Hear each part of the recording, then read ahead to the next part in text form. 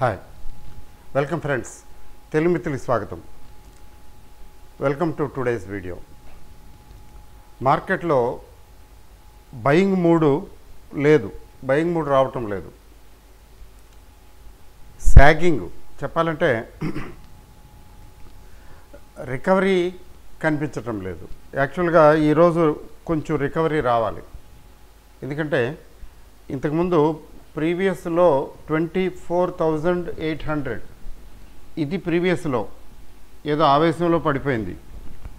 ఆవేశంలో పడిపోయిన తర్వాత రికవర్ అయింది. రికవర్ ఎంత అయింది? ఒక 300-350 పాయింట్స్ రికవర్ అయింది. మళ్ళీ వెనక్కి వచ్చేసింది. అంటే ఏంటి? నిలవటం లేదు. దానికి కారణం ఏంటంటే గ్లోబల్గా అని చెప్పడం కంటే కూడా లోకల్గానే చెప్పాలి. There is selling, profit booking వస్తున్నది. తర్వాత ఎఫ్ఐఎస్ తీసుకుంటే మీకు ఆ డేటా ఇన్ఫర్మేషన్ కూడా ఇస్తాను. Just give me few seconds. FIs కాన్స్టెంట్గా అమ్ముతున్నారు, దానికి ధీటుగా డిఐఎస్ కొంటున్నారు. ఇన్స్పైట్ ఆఫ్ దట్ చూడండి, ఫర్ ఎగ్జాంపుల్ ఈరోజు 7,421 crore అమ్మారు వీళ్ళు. FIs sold 7,421 crore minus. DIIs ఏమో సుమారుగా ఓ 10,000 అదే బాట్ మన వాళ్ళు ఒక 5,000 కోట్లకి సుమారుగా కొన్నారు. బట్ మార్కెట్ మాత్రం అస్సలు ఎక్కడ ఏ స్టేజ్లో కూడా రికవరీ రాల. ఏ స్టేజ్లోనూ రికవరీ రాలేదు. అంటే రికవరీ ఏ స్టేజ్లోనూ రాలేదంటే అర్థం ఏంటంటే there is selling and persistence is there. అంటే సెల్లింగే కాదు, బయింగ్ రావటం లేదు. తర్వాత షార్ట్ కవరింగ్ చేసుకుందాము అనే ఆలోచన కూడా రావటం లేదు. అంటే ఏంటి? Yes, the worst is at to be over అని అర్థం. అట్లాంటి మీనింగ్ వస్తున్నది. తర్వాత రిజల్ట్స్ టైం కూడాను. రిజల్ట్స్ కొంచెం అంత బాగోవేమో అనే ఎక్స్పెక్టేషన్ కూడా ఉంది. ఇప్పుడు ఐటీ రిజల్ట్స్ వచ్చాయనుకోండి, ఇన్ఫోసిస్ బాగుంది, పర్వాలేదు. తర్వాత బాగున్నంత మాత్రాన సరిపోతుందా, పడేయరా అంటే ప్రస్తుతానికైతే ఓకే, అప్ మూవ్లోనే ఉంది ఇన్ఫోసిస్. తర్వాత విప్రో రిజల్ట్ మార్కెట్ ఎక్స్పెక్టేషన్స్ కంటే బెటర్గానే ఉందని అంటున్నారు. మరి వాట్ నెక్స్ట్? తర్వాత 1:1 బోనస్ వచ్చింది. విప్రో 1:1 బోనస్ ఇచ్చింది, గుడ్. తర్వాత మరి advance decline ratio alarming. Advance decline ratio ఎలా అలార్మింగ్ అంటే 1:4 రేషియో ఆల్మోస్ట్. తగ్గిన వాటి సంఖ్య కంటే పెరిగిన వాటి సంఖ్య కంటే కూడా తగ్గిన వాటి సంఖ్య ఎక్కువగా ఉంది, ఆల్మోస్ట్ 1:4. మరి అలాని అంటే గ్లోబల్గా ఏదో వచ్చే సిచ్యువేషన్ వచ్చి పడిపోయిందంటే ఏమీ లేదు. గ్లోబల్గా మార్కెట్లు బుల్లిష్గా ఉన్నాయి, ఇంక్లూడింగ్ అమెరికా, యూరప్, ఏషియా అన్నీ బాగున్నాయి. They are okay, well and good. Only India is getting affected. మరి క్రూడ్ ధరలు పెరిగిపోయాయేమో? అబ్బే, అదేం లేదు. అలా అని పోనీ వాలటాలిటీ ఇండెక్స్ ఏదో భయంకరంగా పెరిగిపోయిందా, ఫియర్ వచ్చిందా? That fear is missing. Volatility index ఏం పెద్దగా పెరగటం లేదు. బట్ మార్కెట్స్ నిఫ్టీ 50 స్టాక్స్ మాత్రం తగ్గుతున్నాయి. Reliance not showing any encouraging trend. తర్వాత హెచ్డిఎఫ్సి బ్యాంకు లేదు, టీసీఎస్ అంతకన్నా లేదు. ముఖ్యంగా ఈ మూడు మందకొడిగా ఉన్నాయి. ఈరోజు స్పెషాలిటీ ఏంటంటే బజాజ్ ఆటో బాజంత్రీలు మోగించేశారు. బజాజ్ ఆటో చాలా ఘోరంగా పడిపోయింది. రిజల్ట్ అంత బ్యాడ్గా లేదు, బట్ మార్కెట్కి నచ్చలేదు. That is what happening. తర్వాత ఎలా ఉంటుందో ఏమిటో అన్నట్లుగా ఒక్కొక్క షేరు 3% అట్లా తగ్గిపోతున్నాయి. ముఖ్యంగా hero Moto carp 3%, more than that.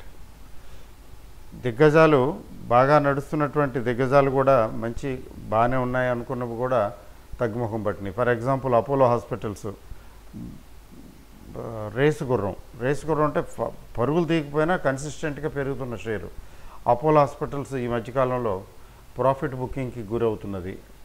Titan company Titan company ఇట్లా తీసుకున్నట్లయితే ఇంకా చాలా షేర్లు ఇప్పుడు ఈవెన్ చూడండి మన హిందుస్థాన్ యూనిలివరు ఐటీసీ లాంటి ఈ ఎఫ్ఎంసీజీ కంపెనీస్ కూడా they are under pressure. So by and large ఏంటంటే ఎస్ టాటా మోటార్సు, మారుతి, అసలు ఆటో ఇండస్ట్రీని గట్టిగా టార్గెట్ చేసేసి పడేస్తున్నారు. సో ఇప్పుడున్న ఈ పరిస్థితుల్లో ఏమిటంటే we are not in a position to check. అయితే లెట్ us see బాటమ్కి మాత్రం వచ్చింది మార్కెట్ హ్యాస్ డబుల్ బాటమ్కి వచ్చిందండి. సో ఈ డబుల్ బాటమ్కి వచ్చింది కాబట్టి ఎక్కడైనా మధ్యలో రిలీఫ్ వస్తుందా అంటే రికవరీ వస్తుందా అనేది మనం చెక్ చేసుకోవాలంటే let us see the technical position first. చార్టింగ్కి వెళ్దాం.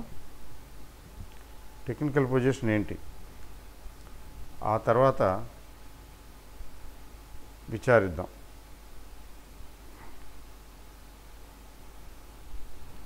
ఒక్కసారి చూడండి, ఇది పరిస్థితి. డబుల్ బాటమ్ కొంచెం దిగువకు వచ్చిందనుకోండి ఏం పర్వాలేదు, ఎక్సెసివ్. ఈ డబుల్ బాటమ్ అండి 10 day 21 day moving యావరేజ్ని 10 day 50 day moving average రెండింటిని క్రాస్ చేసి దిగువకు వచ్చింది. ఇది 10 and 50 డే మూవింగ్ యావరేజ్. ఇప్పుడు ఎక్కడ ఉంది పరిస్థితి ఏంటంటే డబుల్ బాటమ్, టెంపరీ రిలీఫ్ ఇక్కడ రావాలి, లెక్క ప్రకారం రావాలి. వస్తుందా రాదా అనేది దట్స్ అ డిఫరెంట్ ఇష్యూ. ఎందుకంటే బుల్ మార్కెట్ కాబట్టి బుల్ మార్కెట్లో టెంపరీ రిలీఫ్ ఇట్లా ఎక్స్పెక్ట్ చేయొచ్చు. ఎందుకు చేయొచ్చు అంటే because it is bull market, number 1. Number 2, advance decline ratio 1:4 అంటే అడ్వాన్స్ డిక్లైన్ రేషియో 1:4 రావటం అంటే అర్థం ఏంటంటే కొద్దిగా సెల్లింగ్ వచ్చింది అని. ఆ సెల్లింగ్కి రెస్పాన్స్ వస్తుంది జనరల్గా. ఇట్లా పడిపోయినాయి కదా, ఇది తగ్గిపోయింది అది తగ్గిపోయింది, లెట్ మీ బై అని బయింగ్ ఆ మర్నాడో వస్తారు. అందుకని ఇక్కడ అడ్వాన్స్ డిక్లైన్ రేషియో కొద్దిగా ఎక్కువగా రియాక్ట్ అయింది. రెండోది డబుల్ బాటమ్కి వచ్చింది. చూడండి ఇక్కడ డబుల్ బాటమ్కి వచ్చింది కదా, ఈ డబుల్ బాటమ్కి వచ్చింది. ఈ రెండిటి దృష్ట్యా నిఫ్టీలో రేపు అందులో weekly settlement first day, another reason weekly settlement first day కాబట్టి కొంచెం రికవరీ వస్తుందా రావచ్చు అనేది ఎక్స్పెక్టేషను.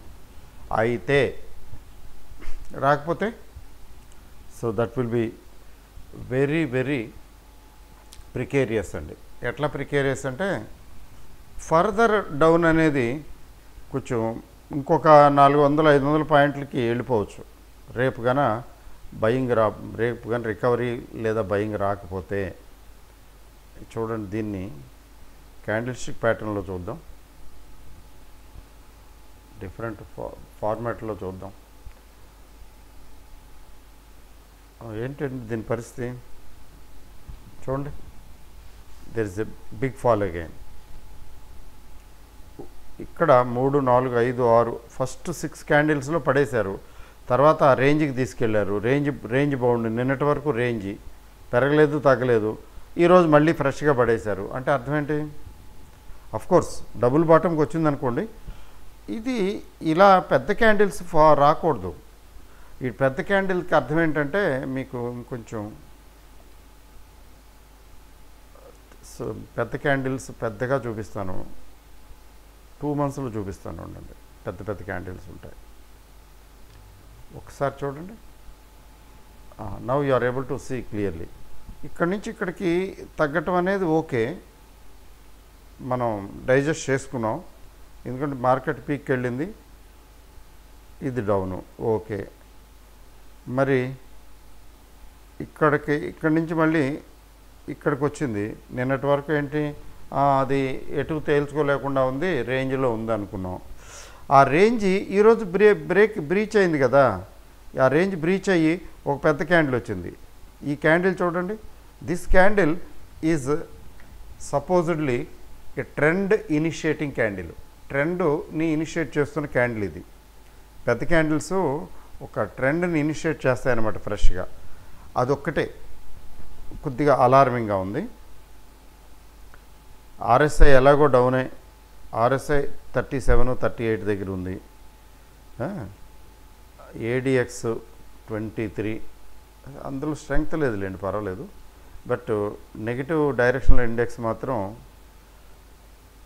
33 ఉంది, అది కొంచెం స్ట్రాంగ్గా ఉంది. పాజిటివ్దేమో 20 దగ్గర ఉంది. అంటే సరే ఏడిఎక్స్ వదిలిపెట్టండి, ఎంఏసిడి తీసుకుంటే ఎంఏసిడి కూడా ప్రస్తుతం సబ్డ్యూడ్గా ఉంది. 89 దగ్గర ఉంది డైవర్జెన్స్, -89. సో వస్తే రేపు ఒక temporary relief, temporary pull back రావాలి. అది రాకపోతే మాత్రం ఫర్దర్ మనం we can expect this to move to Nifty to move to 28,400 next range. ఒక రేంజ్ అయిపోయింది కదా, 24,400, 24,500 రేంజ్. ఇంతకుముందు రేంజ్ ఎంత? ఇంతకుముందు రేంజ్ 25,200 వేసుకోండి సుమారుగా, నుంచి 25,800 రేంజ్ కదా.